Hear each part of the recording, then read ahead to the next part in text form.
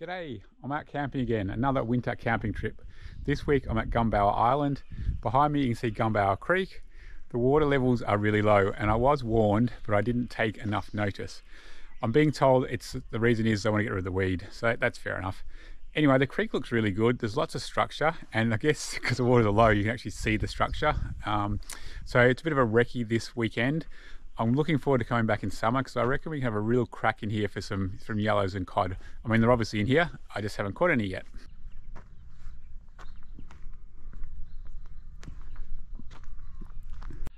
We had an awesome day exploring Gunbower Island in the car, and now it's late in the afternoon, it's about 4 o'clock. It's time to find camp, and we've already found one, and this is our spot for the night.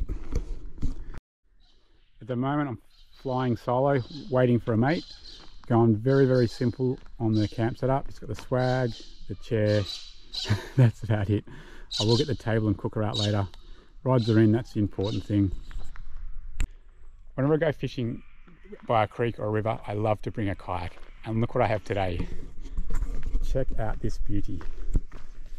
This is the Pelican Catch 110 HD2. It's effectively, or it's basically an 11-foot kayak, 11-foot fishing kayak, and it's got the Pelican HDII Kayak pedal system, which is like the fin-based system. So I've been looking forward to giving this thing a go for quite some time. And you can hire these or try before you buy for Capacity Sports in Melbourne.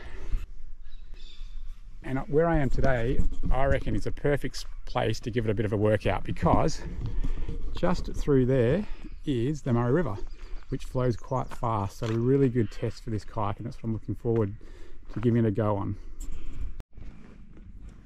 And here we are about to enter the Murray River. Again, what a glorious day. There's a bit more of a current here than I thought. Let's see how we go.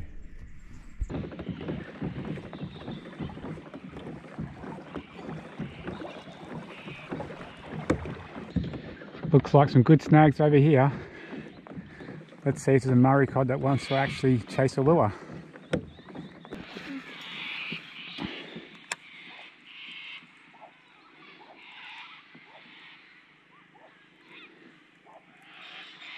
It's a bit shallower than I thought.